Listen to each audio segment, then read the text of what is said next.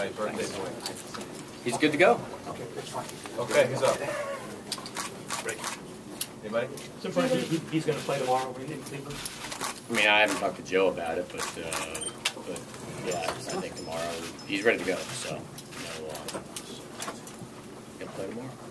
He's ready to play consecutive days as well. Mm-hmm. Yeah, I do. I mean, Joe will take care of him. I can take care of everybody else, but he's officially healthy now. He's blessed and he's ready to go. What did you think when you saw him drop down that bunt? What was going through your mind and your heart? I separate myself from the game as much as just watching him. So as the bunt was going to the left, I was just watching him down the line and how he was striding and everything else like that, and seeing if there was anything going on. He's all good. Right. It's kind of took something for him to do that, but I guess that's Jeter, right? Yeah, I mean, he had again in the last 2 days. He's had a chance to do a few different things. Sliding into second base. Beating out a bunt. Some defensive plays that were challenging. Where a stop-start.